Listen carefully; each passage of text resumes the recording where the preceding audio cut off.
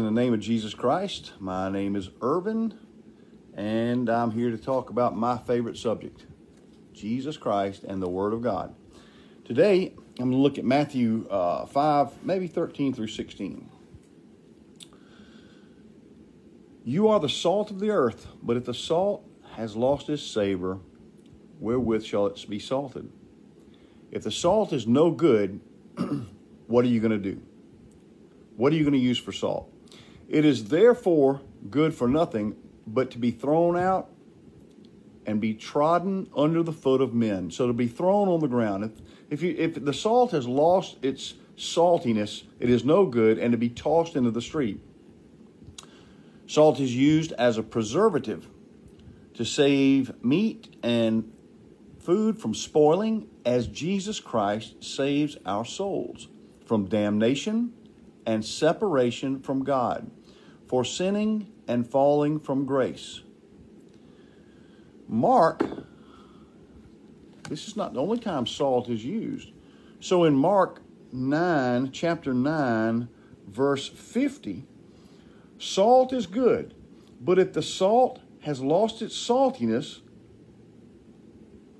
what do you use for seasoning? So have salt in yourselves and have peace one with another.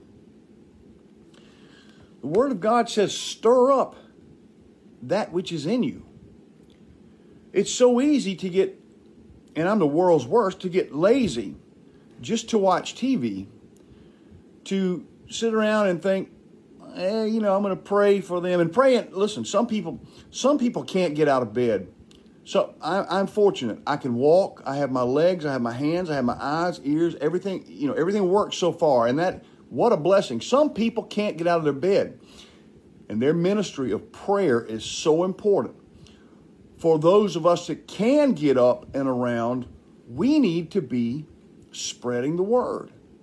We need to be salty. We need to be we need to be telling the truth of Christ, because hell hath enlarged itself because people are going to hell. Hell was not made for human beings. Hell was made for the fallen angels. But there's only one place to go when you're a sinner, because God will not be with sin. So there's one other place to go, and that is with the fallen angels, and that is hell for those who don't know Christ. So we should be salty. We should be good for something, and that good is telling people about Christ. We also have that was Mark also talking about salt. We also have Luke mentioned again, and Luke 14, 34 and 45. So Luke 14, 34 and 35.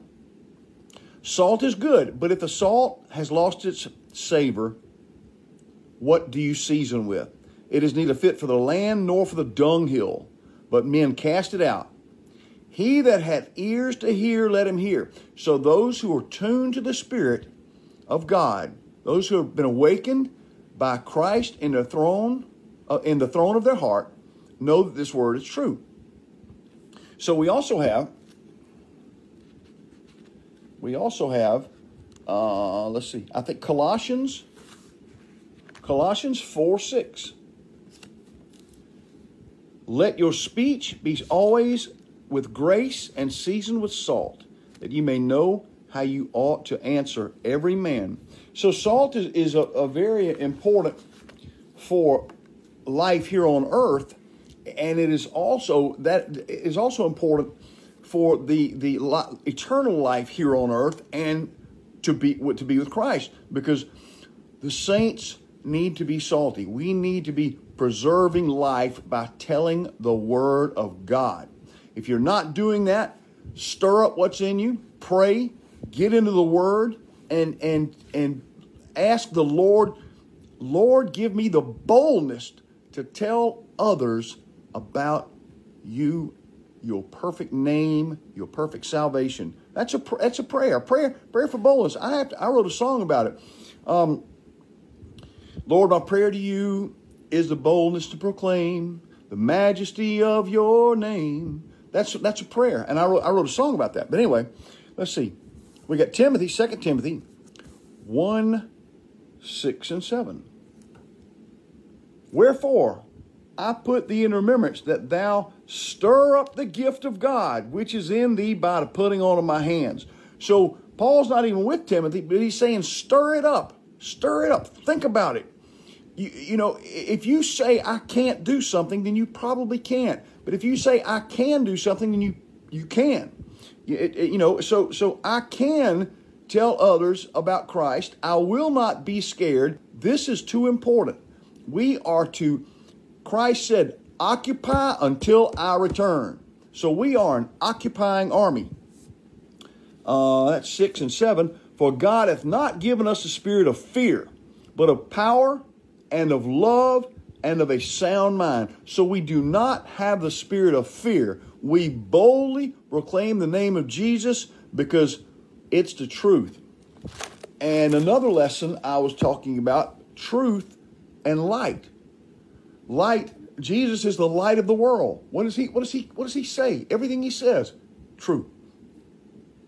Truth. So back to Matthew, that was 13, the salt of the earth. 14, you are the light of the world. A city that is set on a hill cannot be hidden. Jesus Christ is the ultimate light, the ultimate truth. I am the way, the life, and the truth.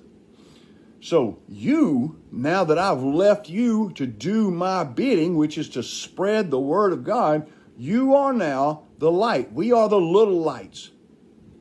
And you don't put a light on the ground. You don't put a light in the corner of the room. Where do you put a light? You put a light high up. You put a light where you're reading, you put it up where it'll come down in the book. So you put the light where it does the most good. And that's where Christ puts us, where we'll do the most good. So wherever you're at, that is your ministry. You are the light to that portion of the world, whether it's your family, your friends, your neighborhood, your community. You are to be that light. And in order for your light to shine the brightest, read God's word, and rivers of living water will flow out of you. When you read God's word, God brings it to remembrance. And when you're having conversation, you will be amazed at the word of God that comes out of your mouth because you've been reading it, studying. God says, meditate on my word. When you meditate on his word, there's so much gold in his word. When you meditate on his word, he brings it alive, and you'll just be thinking about it. What does that mean? Lord, what are you saying there? What does that mean? And suddenly, it'll dawn on you. He will reveal it to you, what it means. There's so much gold in God's word. That's why I continue to read it over and over, because he continues to show me new things. So we are the light of the world, while the true light is back on the throne, Jesus Christ. Neither do men light candles and put it under a bushel. And that's me. I've got to get out from under the bushel. I got to go out and minister. Tell people about Jesus. Okay, a lot of times, you get bogged down, and the cares of this world start to seem like they weigh on you, but you got to shake those off. And a lot of times, I give out tracts, and these are just little Christian tracts that you can get anywhere, and that's one of them. These are chick tracts, but the entire thing, it tells a story of just nice pictures and a story, and about somebody coming to know the Lord. And at the end is the way to salvation. So stir up what's within you. And you can listen, you can write your own tracts. You can cut out pieces of paper and just write out Bible verses on them. All that call on the name of the Lord shall be saved. Just pick some Bible verses and just hand them out and say, I care about you. I want you to know I care about you. I care about your soul. But anyway, we are the light of the world. So you don't hide your light under a bushel, but you put it on a candlestick. Why? So people can see it, so people can use it. So it will be of use. A light is of no use hid under a bushel basket. Let your light so shine before men that they may see your good works and glorify your Father which is in heaven. So when your light is shining before men, you are planting seeds. You're planting seeds. Even the thief, one of the thieves on the cross, there were 3 people on the cross that day. The one and only begotten Son. And by the way, don't get confused over begotten anymore. Begotten means brought forth. It is not one simply born. It is brought, the one and only brought forth Son. He came to this world to die. That was his mission. He preached, he taught, he healed, then he died. That was his mission. And that's how he conquered Satan and the evil angels and sin. And that's how he conquered the devil and our enemies. And if they would have ever known that killing the Lord of this world was going to be their downfall, they would have never put Christ on a cross. But there were 3 on the crosses that day, Christ and 2 thieves. And the 2 thieves were both laughing at him like everybody else was and picking on him. But finally, one thief stopped. And it must have been a revelation. He said, wait a minute. We're guilty, but you did nothing wrong. Lord. He said, Lord, which means I'm telling you right now, I want you to be my ruler. He said, Lord, remember me. Think of me when you get into your kingdom, when you come into your kingdom. He had nothing to lose and everything to gain. And he refused to be separated or to die with the thought of not knowing what's going to happen. So instead of choosing, I don't know what's going to happen after I die, he's choosing, Lord, I want to be with you. Lord, remember me when you come into your kingdom. So, let your light so shine before men. So there was a seed planted in that man. There was a seed planted.